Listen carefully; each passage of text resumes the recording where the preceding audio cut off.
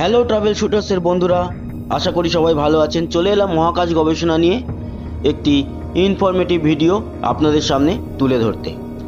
Video শুরুতেই বলে রাখি, আগামীকাল 6 ফেব্রুয়ারি 3 মহাকাশচারী ক্রিস্টিনা কোচ, লুকা পারমিটানো এবং আরও একজন রসকসমসের কসমোনট আলেকজান্ডার, উনিও ফিরছেন পৃথিবীতে একসাথে। কাল সকাল 7:30 ভারতীয় সময় এনাদের প্রসেসিং শুরু হবে, আর ডকিং থেকে আনডকিং এবং পৃথিবীতে ফেরার প্রসেসটা চলতে থাকবে ভারতীয় সময় অনুযায়ী দুপুর 1:30 থেকে 3:30 4টে অবধি। আমরা চেষ্টা করব লাইভ নিয়ে আসার, আপনারা সঙ্গে থাকবেন আশা করি। এবার চলে আসি আজকের এই ভিডিওর বিষয়বস্তুতে। আজকের মহাকাশ স্টেশনে যুক্ত থাকা যে কানাডার্ম, সেই বিষয় নিয়ে আপনাদেরকে কিছু ইনফরমেশন দেব। আসলে এই কানাডার্ম নামটি কেন হয়েছে জানেন? তার কারণ মহাকাশ স্টেশন কিন্তু কোনো একটি দেশের নয়, মানে ইন্টারন্যাশনাল মহাকাশ স্টেশনটি এটি প্রায় 8টি দেশের একসাথে উদ্যোগে তৈরি হয়েছে। যেমন জাপান রয়েছে, সেরকম আমেরিকা রয়েছে, রাশিয়া রয়েছে এবং কানাডাও রয়েছে। সবাই তাদের নিজস্ব জিনিস সেখানে পাঠিয়েছে, সংযুক্ত করেছে। এই যে আর্মটি পাঠিয়েছিল কানাডা, তার জন্য এর নাম কানাডার্ম।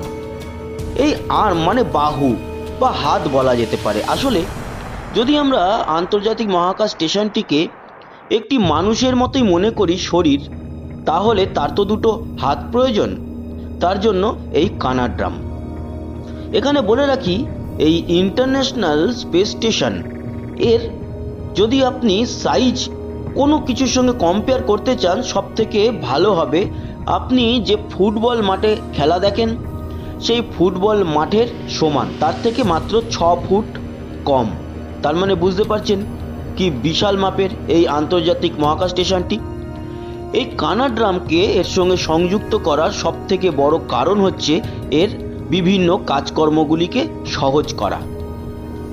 এর আগে যখন কানাডার্ম ছিল না, তখন ডকিং বা আনডকিং করতে মহাকাশচারীদের বেশ বেগ পেতে হতো এবং সংযোগ করার সময় ক্রিউ মডিউল বা স্পেস শাটলের সঙ্গে মহাকাশ স্টেশনের সংযোগের সময় বেশ বেগ পেতে হতো। কিন্তু এই কানাডার্ম সংযোগ হওয়ার পর অনেক সহজ হয়ে গেল এই কাজটি। প্রথম কানাডার্মের ইতিহাস অনুযায়ী 1981 সালে প্রথম কানাডার্ম তৈরি হয় এবং তখন এই আন্তর্জাতিক মহাকাশ স্টেশনটি তো ছিল না, এটি 96-97 দশকে শুরু হয়েছে মহাকাশে। কিন্তু তার আগে যে মহাকাশ স্টেশন ছিল ছোট্ট করে, অত বড় ছিল না, তাতেও কিন্তু কানাডার্ম ছিল। তবে ইন্টারন্যাশনাল স্পেস স্টেশনে যেই কানাডার্মটি এই মুহূর্তে সংযোগ করা রয়েছে, সেটি কিন্তু কানাডার্ম 2।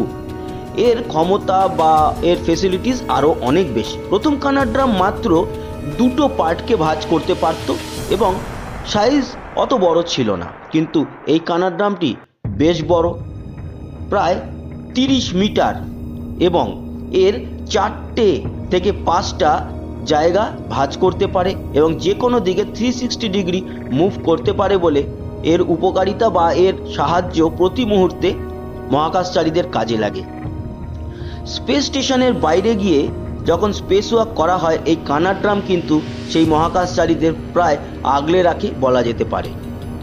এছাড়া সবথেকে গুরুত্বপূর্ণ হচ্ছে মহাকাশ স্টেশনের ডকিং এবং আনডকিং। বিশেষ করে ডকিং, যখন কোনো স্পেস মডিউল বা ক্রিউ মডিউল বা কার্গো মডিউল এই মহাকাশ স্টেশনের সঙ্গে সংযুক্ত হতে যায়, তখন বেশ অনেকটা দূরেই একে ছাড়া হয়, মানে এই মহাকাশ স্টেশনে সংযুক্ত হওয়ার জন্য ক্রিউ মডিউল ভাসতে ভাসতে মহাকাশ স্টেশনের দিকে এগোতে থাকে এবং যখন খুব কাছাকাছি 25-30 মিটারের মধ্যে চলে আসে, সেই সময় কানাডার্ম তাকে ধরে ফেলে এবং আস্তে আস্তে করে নিয়ে গিয়ে তার বডিতে যেই জায়গাতে দরজা রয়েছে, সেই দরজার সঙ্গে এই ক্রিউ মডিউল বা কার্গো মডিউলের দরজাটিকে সংযোগ করে, যাতে একদম নিখুঁত এবং নির্ভুলভাবে ডকিং হয়ে যায়।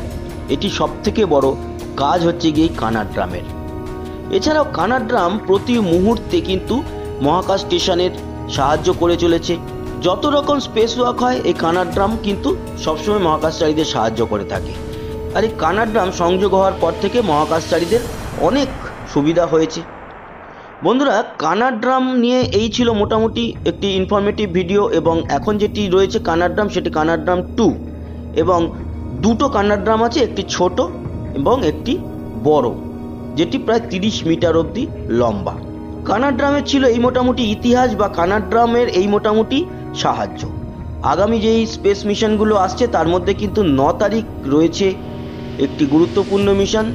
কি নাসা করতে চলেছে একটি সোলার মিশন, আবার একটি সোলার অরবিটার পাঠাতে চলেছে সূর্যে।